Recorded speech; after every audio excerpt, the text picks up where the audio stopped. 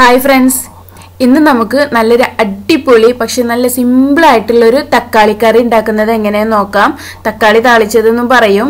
അപ്പോൾ ഇത് നല്ല സിമ്പിൾ കറിയാണ് കേട്ടോ. അതേപോലെ നല്ല ടേസ്റ്റ് ആണ്. ഇഷ്ടപ്പെടുന്നവർക്ക് ഇത് ഒരുപാട് അങ്ങ് ഇഷ്ടപ്പെടും. തക്കാളിയുടെ ടേസ്റ്റ് ഒന്നും അത്ര ഇഷ്ടമല്ലാത്തവർക്ക് ഇത് വല്ലാതൊന്നും ഇഷ്ടപ്പെടില്ല, എൻ്റെ കാക്കുനെ പോലെ. അപ്പോൾ എന്താണെങ്കിലും ഒന്ന് ട്രൈ ചെയ്ത് നോക്കുക, എന്നിട്ട് ഫീഡ്ബാക്ക് അറിയിക്കുക. അപ്പോൾ ശരി, നമുക്ക് വീഡിയോയിലോട്ട് പോകാം. അപ്പോൾ ആദ്യം നമുക്ക് ഒരു ചട്ടി എടുത്ത് അടുപ്പത്ത് വെക്കുക. ചൂടായി വന്നാൽ വെളിച്ചെണ്ണ ചേർത്ത് കൊടുക്കുക.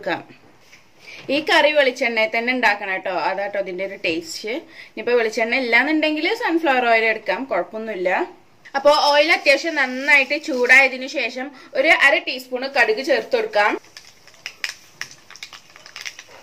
ഇനി ഈ കടുക് ഫുള്ള് പൊട്ടി വരുവോളം ഒന്ന് വെയിറ്റ് ചെയ്യാം. കടുക് ഫുള്ള് പൊട്ടി വന്നു. ഇനി ഒരു 4 വെളുത്തുള്ളി നമുക്ക് ചേർത്ത് കൊടുക്കാം. വെളുത്തുള്ളിയും ഏകദേശം ഒന്ന് ഫ്രൈ ആയിട്ടുണ്ട്. ഇനി നമുക്ക് ഇതിലോട്ട് ഒരു 1/2 ടീസ്പൂണ് മുളക് പൊടി ചേർത്ത് കൊടുക്കാം. ഒന്ന് ജസ്റ്റ് പെട്ടെന്ന് ഇളക്കി കൊടുക്കുക. ശേഷം പെട്ടെന്ന് 2 തക്കാളി ചെറുതാക്കി കട്ട് ചെയ്ത് വെച്ചതും ചേർത്ത് കൊടുത്തിട്ടുണ്ട്. മുളക് പൊടി ചേർത്തെടുത്ത് പിന്നെ പെട്ടെന്ന് തക്കാളി ചേർത്ത് കൊടുക്കുക, കാരണം എണ്ണ നന്നായിട്ട് ചൂടായി കൊണ്ട് വെക്കുകയാണ്, ഇല്ലെങ്കിൽ മുളക് പൊടി കരിഞ്ഞു പോവുക ചെയ്യാം. ഇനി നമുക്ക് ഇത് അടച്ചു വെച്ചിട്ട് തക്കാളി വേവോളം ഒന്ന് വെയിറ്റ് ചെയ്യണം. അപ്പോൾ ഇടക്കൊന്ന് തുറന്ന് ഇളക്കി കൊടുക്കുക.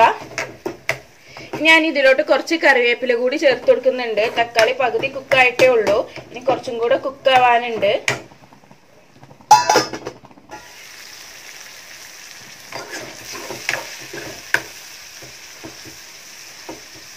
അപ്പൊ നമ്മുടെ തക്കാളിയൊക്കെ ഏകദേശം കുക്കായിട്ടുണ്ട്.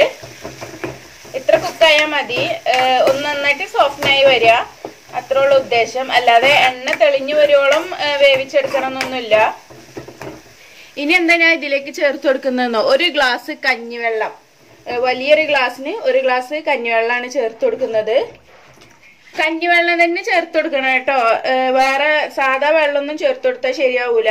കഞ്ഞിവെള്ളം ഒരു മീഡിയം തിക്നെസ്സോട് കൂടി ചേർത്ത് കൊടുക്കാം. ഇനി നമുക്ക് ഇതിലോട്ട് ആവശ്യത്തിനുള്ള ഉപ്പ് കൂടെ ചേർത്ത് കൊടുക്കുക. ജസ്റ്റ് ഒന്ന് ഇളക്കി കൊടുത്തതിന് ശേഷം നന്നായിട്ട് ഇത് തിളപ്പിക്കണം. തിളച്ച് കഴിഞ്ഞിട്ട് ഞാൻ പറയാം. അപ്പൊ ഈ കറി ഏകദേശം തിളച്ചിട്ടുണ്ട്.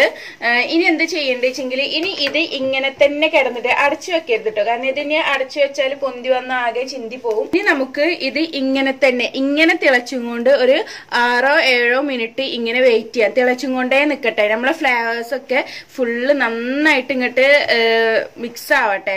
നമുക്ക് വേണമെങ്കിൽ ഈ ഒരു തിളച്ചു വരുമ്പോ തന്നെ നമുക്ക് ഓഫ് ആക്കാം, പക്ഷെ അത്ര വലിയ ടേസ്റ്റ് ഒന്നും ഉണ്ടാവില്ല കറി. അപ്പൊ നമ്മൾ കറി നന്നായിട്ട് തിളപ്പിച്ച് ഒരു 6-7 മിനിറ്റ് ഇങ്ങനെ കിടന്ന് തിളപ്പിച്ചതിന് ശേഷം ഓഫ് ആക്കിയാലുള്ളൂ നമ്മളെ കറി നല്ല ടേസ്റ്റ് ഉണ്ടാവുള്ളൂ.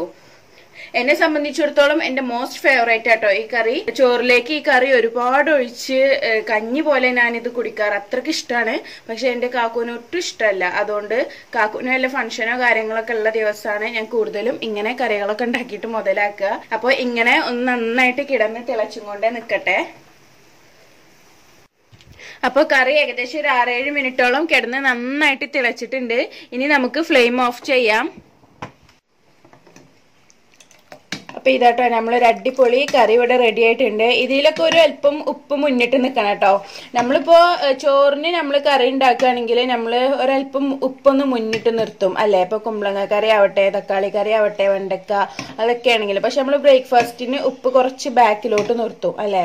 അപ്പോൾ അതേപോലെ ഇതിൽ അത്യാവശ്യം നന്നായിട്ട് ഉപ്പ് ഉണ്ടാവണം. നമ്മളിങ്ങനെ ഉപ്പ് ടേസ്റ്റ് നോക്കുമ്പോൾ ഉപ്പ് അത്യാവശ്യം നന്നായിട്ട് ഉണ്ട് എന്നുള്ള ആ ഒരു ഫീലിംഗ്. ഏറ്റവും മടിയുള്ള ദിവസങ്ങളിലൊക്കെ ഉണ്ടാക്കാൻ പറ്റിയ നല്ല സിമ്പിൾ സൂപ്പർ കറിയാണിത്. അപ്പൊ ട്രൈ ചെയ്ത് നോക്കുക. നിങ്ങളുടെ നാട്ടിലൊക്കെ ഇത് ഉണ്ടോന്ന് അറിയില്ല.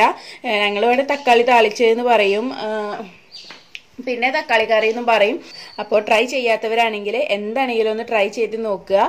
പിന്നെ കമന്റ് ചെയ്യുക. വീഡിയോ ഇഷ്ടപ്പെട്ടെങ്കിൽ ലൈക്ക് ചെയ്യാൻ മറക്കരുത്. അതുപോലെ ഫ്രണ്ട്സിനും കസിൻസിനൊക്കെ ഒന്ന് ഷെയർ ചെയ്യുക കേട്ടോ. അപ്പോൾ ശരി, താങ്ക്